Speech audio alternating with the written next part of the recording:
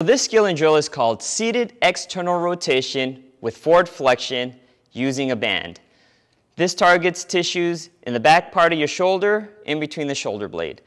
What you need is a resistance band. I'm using a circle band. I'm going to place this in between if you have a circle band. Now the closer the band is to the wrist, the harder it will be. The closer they are to the forearms, the easier it will be. There's 3 different positions you can be in. A long sit with your knees straight, knees bent, or legs crossed. I'm going to demonstrate with my knees crossed like so.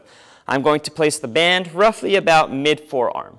Elbows bent at 90 degrees, and what you're going to do is hold and then slowly go into forward flexion or point the elbow straight in front of you, and then slowly lower it back down.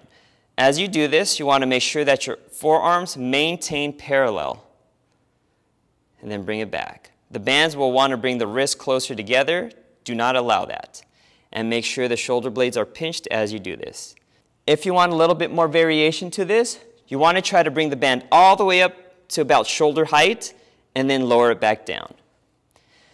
The other variation that you can do with this is, again, you can make it a longer lever closer towards your wrist, or if you want more of a challenge on top of that, you can flare your forearms away from each other about 30 degrees. Shoulder blades down and back, pinch them together, forearms away from each other, so about 30 degrees, and then continue to go into forward flexion.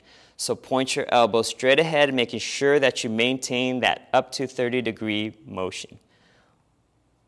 Nice, slow, and controlled.